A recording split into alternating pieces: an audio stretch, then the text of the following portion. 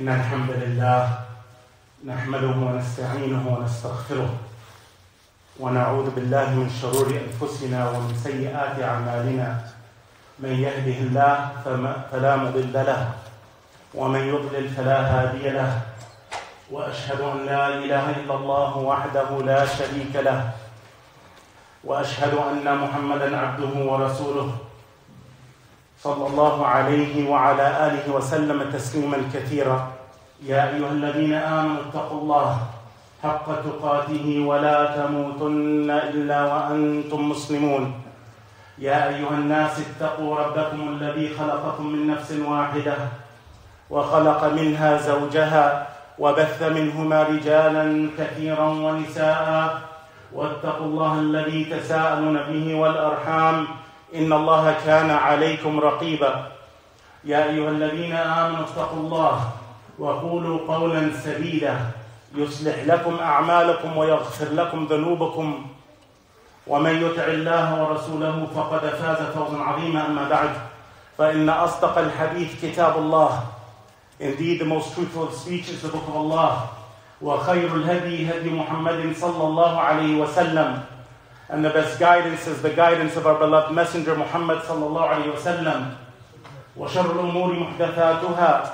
And the worst of affairs are those things we newly invent into this religion of ours. وَكُلُّ مُحْدَثَةٍ بِدْعَةٍ. And everything we newly invent into this religion of ours is innovation. وَكُلُّ بِدْعَةٍ ضَلَالَةٍ. And every innovation is misguidance and it leads astray. وَكُلُّ ضَلَالَةٍ فِي النَّارِ. Every going astray, every misguidance is in the hellfire. ثُمَّ أَمَّا بَعْدٍ. Before I begin the khutbah, if your cell phone is out, put it away. Because you have just lost or diminished from your khutbah.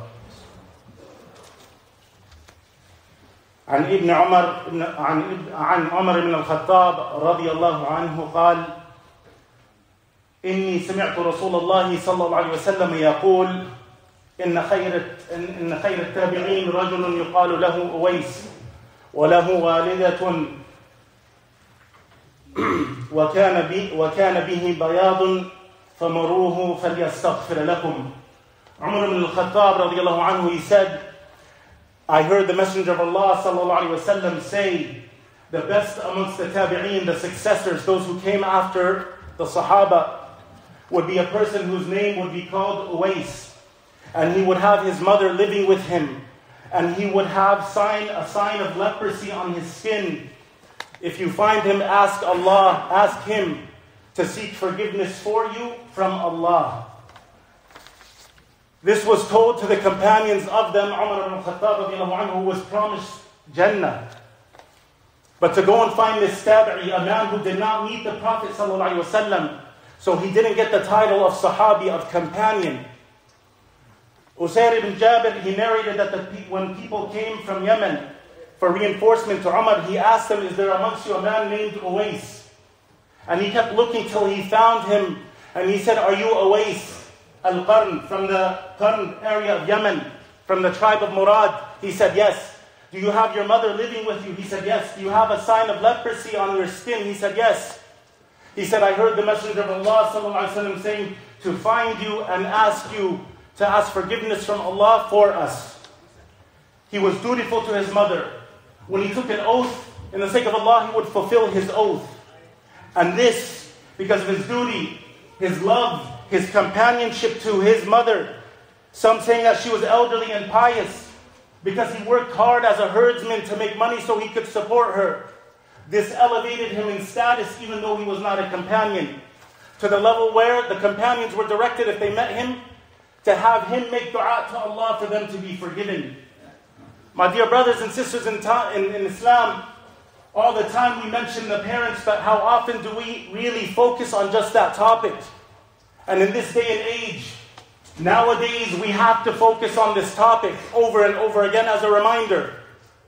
So we will do that today with ayat, and with hadith, and with examples from the Sahaba radiallahu anhum wa ardahum.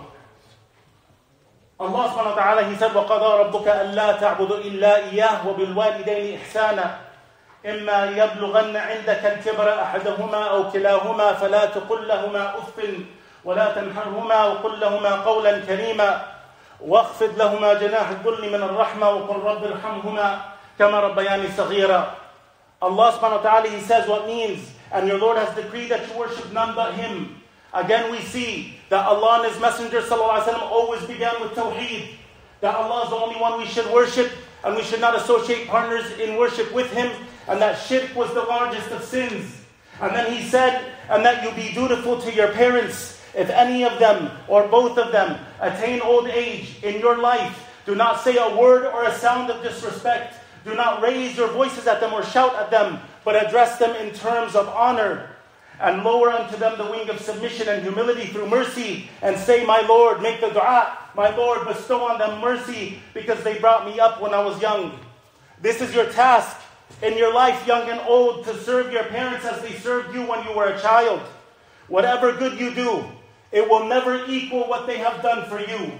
Allah says, وَوَصَّيْنَا الْإِنسَانَ بِوَالِدَيْهِ حَمَلَتْهُ أُمُّهُ وَهْنًا عَلَى وَهْنٍ وَفِصَالُهُ فِي عَامَيْنِ أَنْ أَشْكُرْ لِي وَلِوَالِدَيْكَ إِلَيَّ الْمَصِيرِ. Allah says in Surah Luqman, what means, and we have enjoined on mankind, males and females, to be dutiful to their parents and good to their parents, respectful to their parents, obedient to their parents. His mother bore him in weakness and hardship upon weakness and hardship, and his weaning is in 2 years, so give thanks to me and to your parents, and to me is the final destination. We will understand this in a couple more minutes. A man, he came to the Prophet ﷺ, and he said, Man ahaqqu bihusni sahabati, who is the most deserving of my companionship? فَقَالَ لَهُ أُمُّكِ, he said to him, your mother. Then he said, ثُمَّ مَنْ, who after my mother? He said, أُمُّكَ, a second time. Then he was asked again, who after your mother? ثُمَّ مَنْ, he said, أُمُّكَ, a third time. He said, who after her? This third time.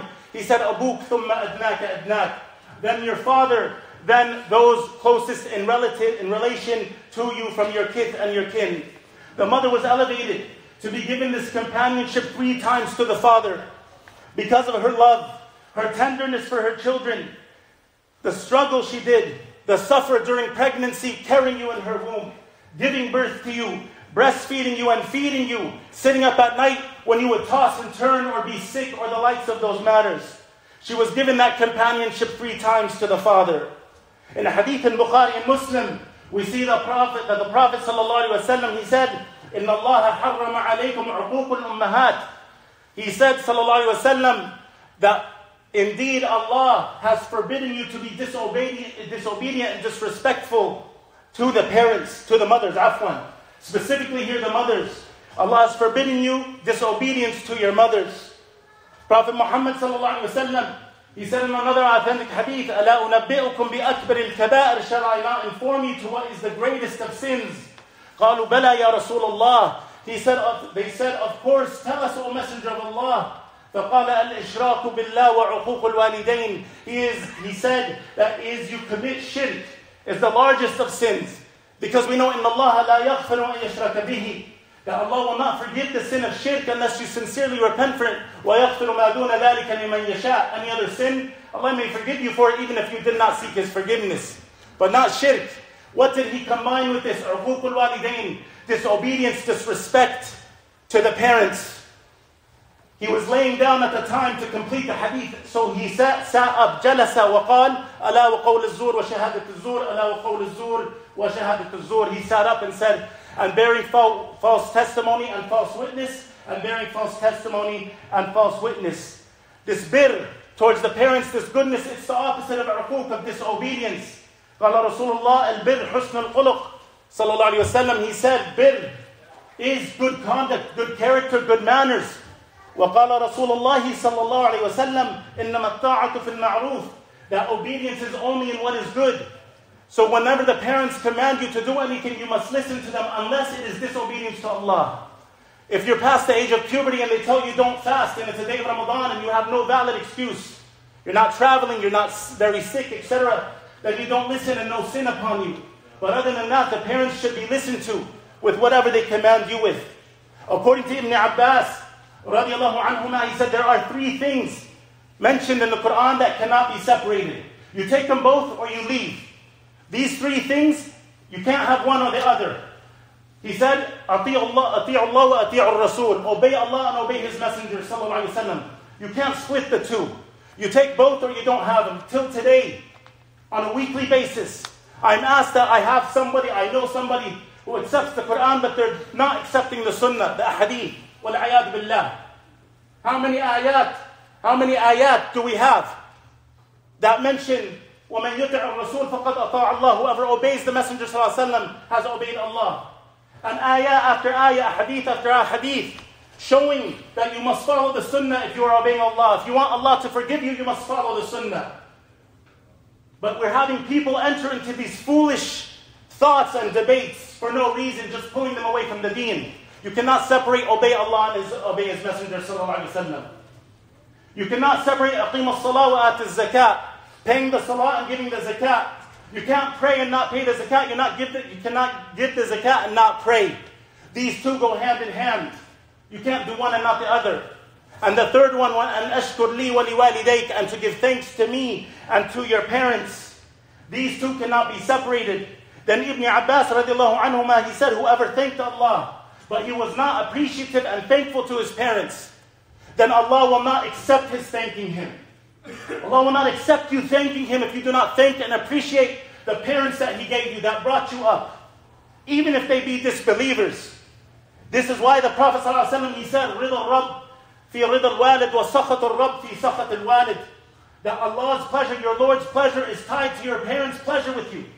And Allah's anger is tied to your parents' anger with you. So if you want to please Allah, if you want to have Allah love you and forgive you, then you must be good to your parents and have them on good terms with you. Brothers, if you can move forward, fill in all the gaps in both the social hall and the main hall and the sisters' hall. Please move forward. Barakallahu feekum. Being good to the parents, being kind and dutiful, this is ibadah, this is an act of worship. According to Abu Darda radiallahu anhu, he said, سمعت رسول الله صلى الله عليه وسلم الوالد أوسط أبواب الجنة. الوالد أوسط أبواب الجنة. The parents are the best in the middle door of the 8 gates of Jannah. فإن شئت فأضع ذلك الباب أو احفظه. So if you want, lose entering Jannah from this gate, or if you want, preserve that you will enter Jannah with this gate. Preserve it. They are the best and middle door of the doors of Jannah. قال رسول الله صلى الله عليه وسلم أفضل الأعمال أو العمل الصلاة لوقتها وبر الوالدين. رواه Muslim. Abdullah, he narrated that the Messenger of Allah صلى الله عليه وسلم said, the best of deeds, the best of actions that you can do is observance of the prayer at its proper time and being kind and dutiful to your parents. Allah subhanahu wa ta'ala, He stated that He will accept the good deeds, the righteous acts of the one who is good to their parents and dutiful to their parents, who serves their parents, who is patient with their parents. And He said, أُولَٰئِكَ الَّذِينَ نَتَقَبَّلُ عَنْهُمْ أَحْسَنَ مَا عَمِلُوا وَنَتَجَاوَزُ عَنْ سَيِّئَاتِهِمْ. In Surah Al-Ahqaf, Allah says, what means they are those from whom we will accept the best of their deeds and overlook their evil deeds. That Allah will accept your good deeds, forgive you for your sins, just because of bir al-walidain, just because you're good, kind, dutiful to your parents and you don't show them disrespect. My dear brothers and sisters in Islam, قال رسول الله صلى الله عليه وسلم إن من أبر البر أن يصل الرجل أهل ود أبيه بعد أن يولي. رواه Muslim. Prophet Muhammad صلى الله عليه وسلم, he said, from the most dutiful acts that you can do to keep for your father is to keep in contact with his close friends after he has passed away. So this being good to your parents, dutiful to your parents, it doesn't mean just when they're alive. Even after their death, there's things that we will see we can do. And from that towards the father is that you would keep in touch with his close friends and be in good contact with them. عن أبي هريرة رضي الله عنه قال قال رسول الله صلى الله عليه وسلم رغم أنفه من أدرك أبويه عند الكبر أحدهما أو كلاهما فلم يدخل الجنة. رواه Muslim.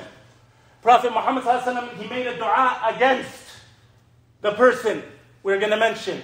He said, may he be disgraced and humiliated. May he be disgraced and humiliated. May he be disgraced and humiliated. The one who finds one or both of his parents alive in his lifetime, and he is able to serve them, and because of that, not serving them, he does not enter Jannah. May this person be disgraced. May they be humiliated. The parents are a key for you to enter Jannah, to earn Allah's forgiveness, to earn His mercy, to Him accept your good deeds, to admit you into the gardens of paradise forever and ever. All through this ta'ah to the parents. عن أبي بردة أنه شهد ابن عمر رضي الله عنه ورجل يماني يطوف بالبيت حمل أمه وراء ظهره. Abu Burda, he narrated Ibn Umar radiallahu anhu, he was watching a Yemeni man circling the Kaaba while carrying his mother on his back, saying, I am like her humble camel. And he was making tawaf with her. And this isn't easy, sometimes on your own feet, let alone with now some added weight. So he was carrying his mother on his back, making tawaf around the Kaaba 7 times. فقال يا ابن عمر أتراني جزيتها. Oh, Ibn Umar, did I pay her back? He said, ولا بزفرة واحدة. He said, you have not even paid her back for one pang, one constriction, one contraction, one kick that you gave her when she was giving birth to you. During the pangs of pregnancy, not even one. Not even one. For all of this action. In another narration it says, وَلَكِنْ قَدْ أَحْسَنْتَ وَاللَّهُ يُثِيبُكَ عَلَى الْقَلِيلِ كَثِيرًا. He said, rather, but you're still doing good. And Allah can still reward you greatly for this little thing you've done. Imagine if one of us carried our mother on our backs during tawaf. We would think we did the world for her, that we paid her for what she's done for us. This does not even equal a pang, a contraction, any difficulty she experienced during her pregnancy with you. It was narrated from a companion, جاهمة جاء إلى النبي صلى الله عليه وسلم فقال يا رسول الله صلى الله عليه وسلم أردت أن أغزو وقد جئت أستشيرك فقال هل لك من أم؟ قال نعم. قال فالزمها فإن الجنة تحت رجليها. This hadith, which is sahih in the Sunnah of Nasa'i. We have another one mentioned the same thing. فإن الجنة تحت أقدامها. That Jannah lies beneath her feet. This man, he came to the Prophet ﷺ radiallahu anhu, and he said, O Messenger of Allah, I want to go out and fight in the cause of Allah, and I have come to ask your advice. He said, do you have a mother? He said, yes. He said, then stay with her, serve her, be dutiful to her, because paradise lies under her feet. We know the call for jihad when it is legislated. But even here, the Prophet ﷺ said, stick with your mother and serve her. Because this is a battle and a struggle in and of itself. There was a man who had committed a major sin, and he came to Ibn Abbas radiallahu anhu and told him of that major sin and wanted repentance for it, how he should repent for it. He said, is your mother alive? The man said no.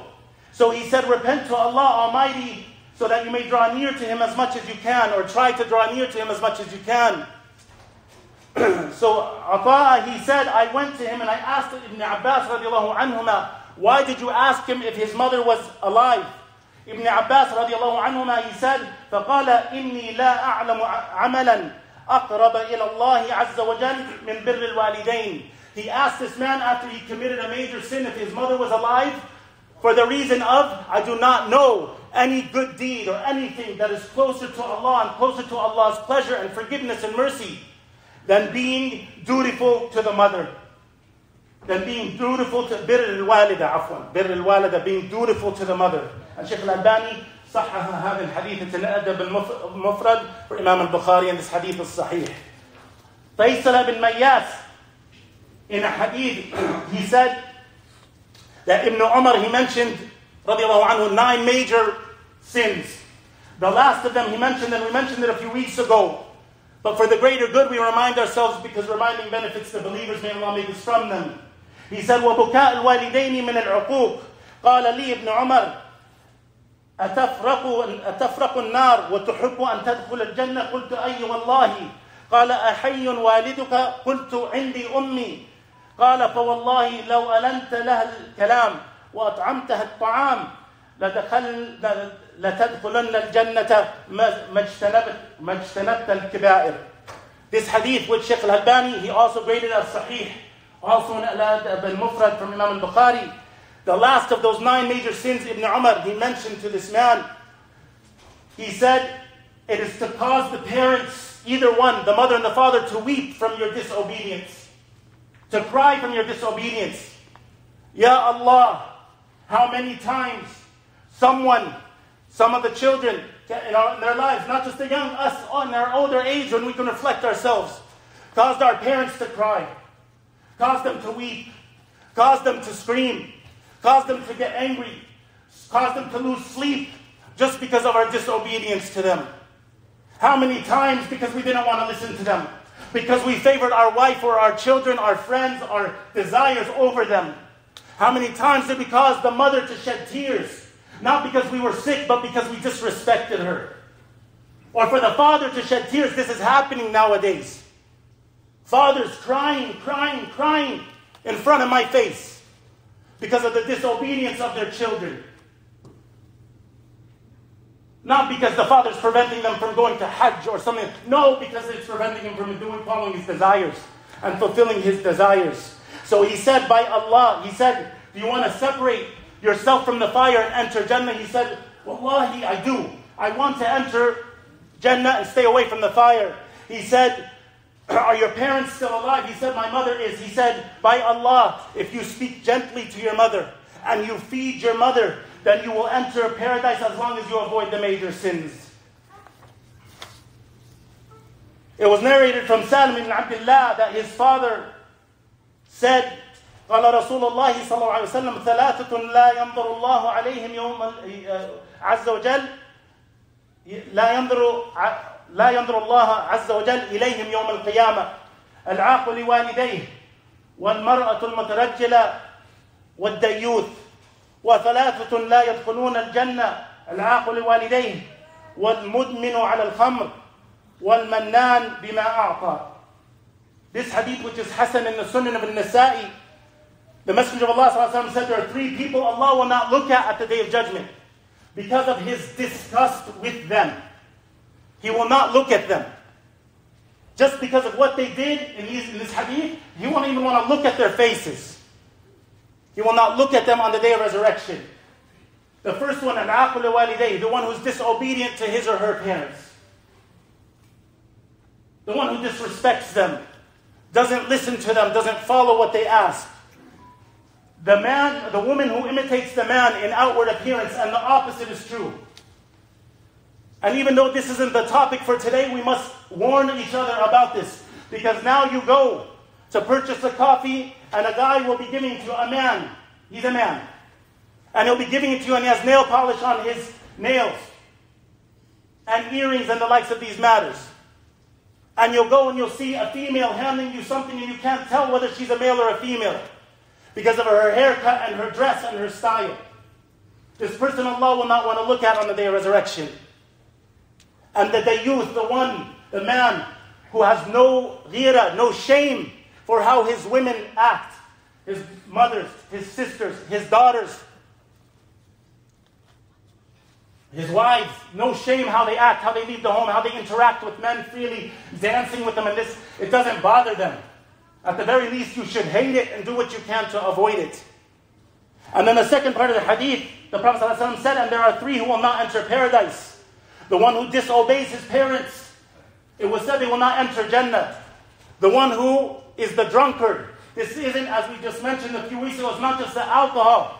Any drug, weed counts. The one who is intoxicated with this or constantly uses those drugs and alcohol, this person, it said they will not enter Jannah. And the one who reminds people of the favors or the things he has given them, this person will not enter Jannah according to this hadith.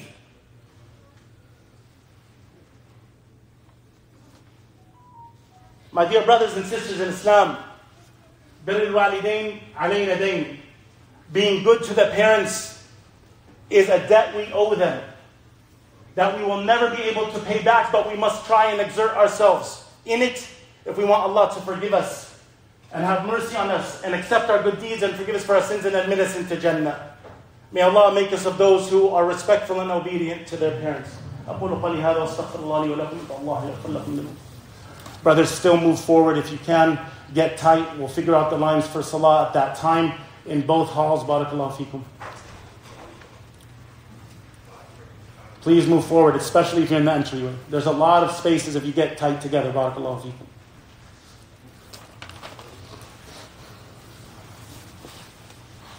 إن الحمد لله نحمده ونستعينه ونستغفره ونستهديه ونصلي ونسلم على نبينا محمد وعلى آله وصحبه وسلم تسليما كثيرا وبعد. My dear brothers and sisters in Islam, this topic of being dutiful to the parents is not just for the youth, it's for all of us. And we need to pay attention to it, young and old.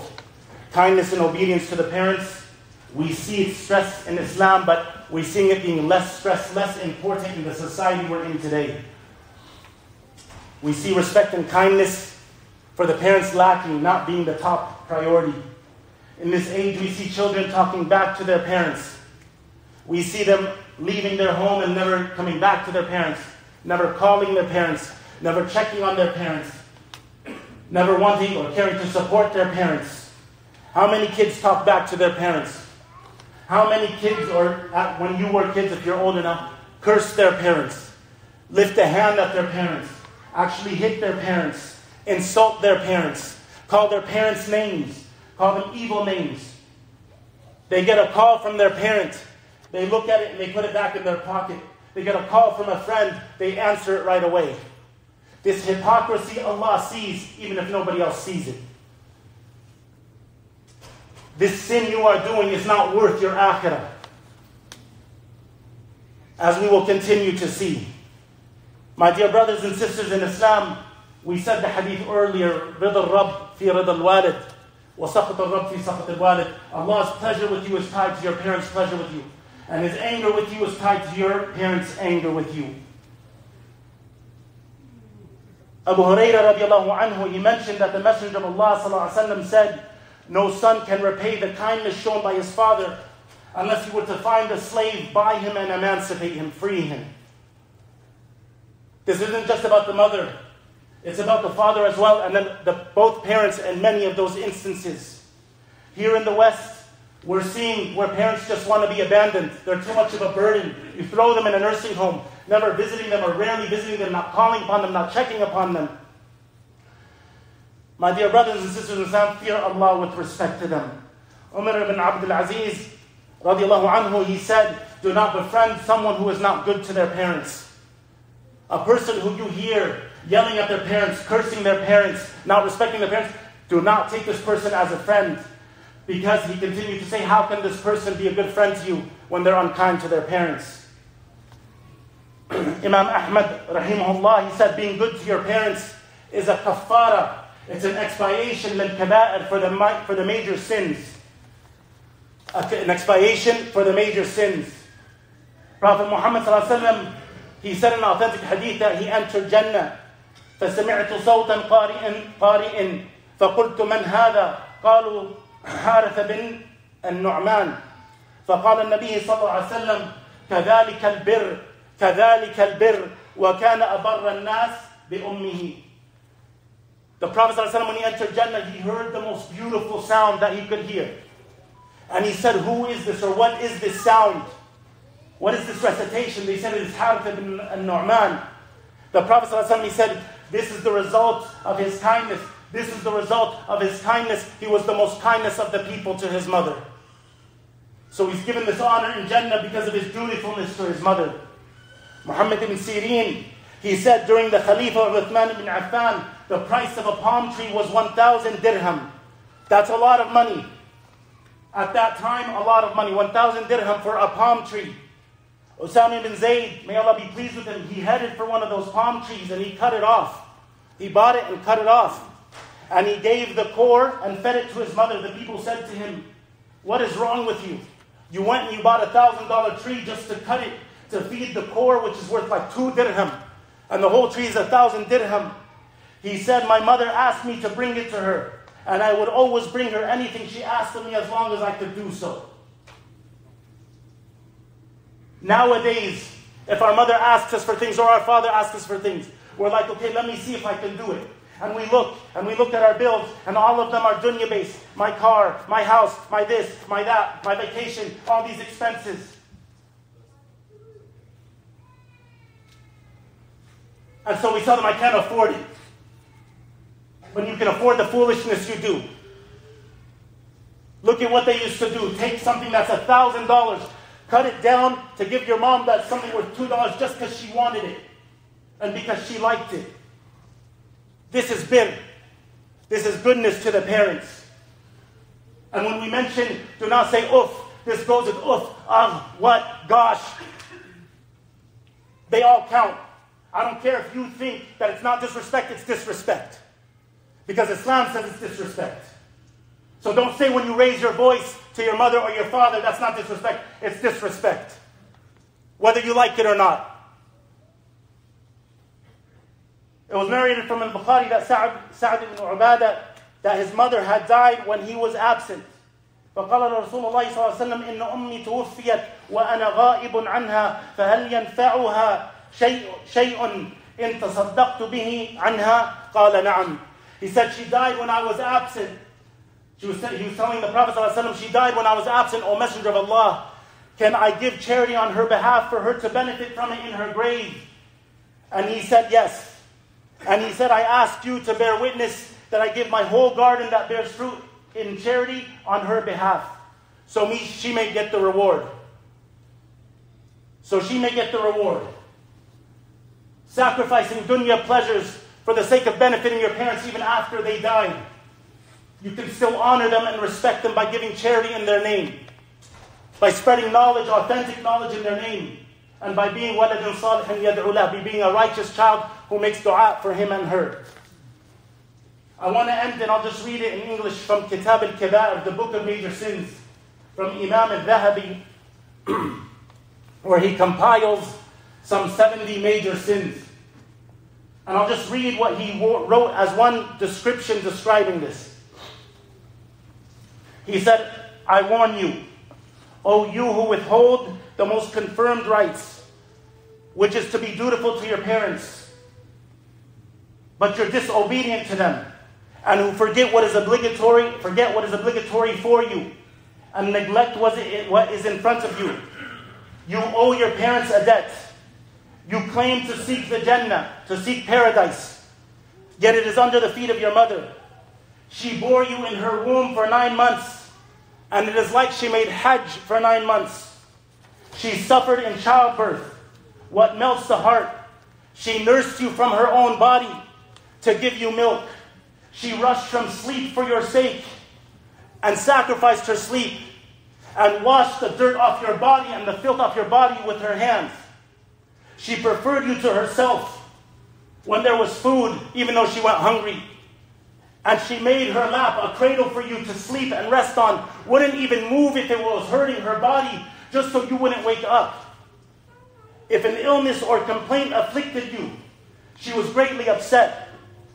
And her sadness and her weeping would last long. She spent her money on doctors or on other things for you to have. If she had been given a choice between your life and hers, she would have chosen your life.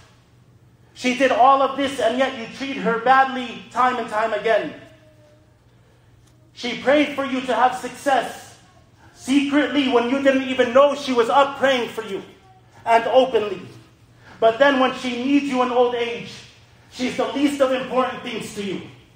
You've made her the lowest of the people in your life.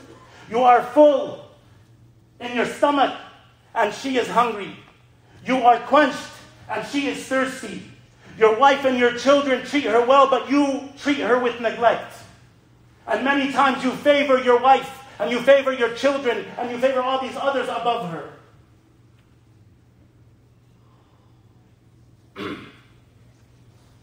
Her orders vex you even when they are slight. You get annoyed by them even when she asks you to do something little. It annoys you because it's distracting you from following your desires. Her life seems long to you, although it is short. This is despite the fact that your Lord has forbidden you to say uff or ugh or anything like that, and warned you that you risk being punished in this world through the disobedience of your own children, and in the next world by distance from the Lord of the worlds. He calls you with rebuke and threat. ذَلِكَ بِمَا قَدَّمَتْ أَيْدِيكُمْ وَأَنَّ اللَّهَ لَيْسَ بِظَلَّامٍ لِلْعَبِيدِ. This is on account of what you did. Allah does not wrong His slaves. My dear brothers and sisters in Islam, I had skipped over it, but for its benefit, just a few seconds to hear it. We know the hadith of the 3 men who got trapped in a cave. They were trapped in a cave, and a boulder had fallen on its opening, so they said, let us call upon Allah by our good actions, so that Allah may move this stone away and free us from this cave and being trapped. So the first man, he said, oh Allah, I had my job and my family and my parents were living with me, and every day I would go out and I would milk some of the animals and bring it back and feed my parents first and then my children. So he said, one day I came back and they were asleep. So I stood at the edge of their bed, my children crying at my feet in hunger. And I refused to feed my children or my wife or anyone in the house till my parents awoke and took the first sips. Where is Birr al-Walidain? Because of this, the rock moved, showing you Allah accepted this good deed. Our parents, they're higher than our wives, they're higher than our children. Fear Allah with respect to how you disobey your parents, how you do not honor them, how you do not take care of them. Everything you spend on them is worth it, and they deserve it. And we will never, ever, ever, ever be able to pay them back for anything they've done for us. Not even half, not even a fourth of the way, not even a tenth of the way. So be mindful of this, my brothers and sisters in Islam. Make it a priority, you youth, whose parents are still alive, maybe not old still. Do not disobey your parents. Do not disrespect your parents. They have lived longer, seen evil things, want the best for you. And they've struggled so many times, days, years, that you will never even notice. Yet your actions cause them to cry many times, not in front of your face. Fear Allah with respect to this. This could be a source of Allah saying, I don't want to look at you on the day of resurrection, and you ain't going to my Jannah. Fear Allah, and let Birr al-Walidain, the goodness to the parents, be of the utmost priorities that we have in our lives. Allahumma ighfir lil muslimina wal muslimat, wal mu'minina wal mu'minat, al ahya'i minhum wal amwat, innaka anta sami'un qareebun mujib ad-da'wat. Ya muqallib al-qulub thabbit qulubana ala dinik. يا مقلب القلوب ثبت قلوبنا على دينك يا مقلب القلوب ثبت قلوبنا على دينك اللهم اغفر وارحم آباءنا وأمهاتنا يا أرحم الراحمين اللهم اغفر اللهم اشف مرضانا ومرضى المسلمين نسأل الله العظيم رب العرش العظيم أن يشفيهم يا أرحم الراحمين سبحان ربك رب العزة عما يصفون وسلام على المرسلين والحمد لله رب العالمين وصلى الله على نبينا محمد وعلى آله وصحبه أجمعين. الله أكبر الله أكبر أشهد أن لا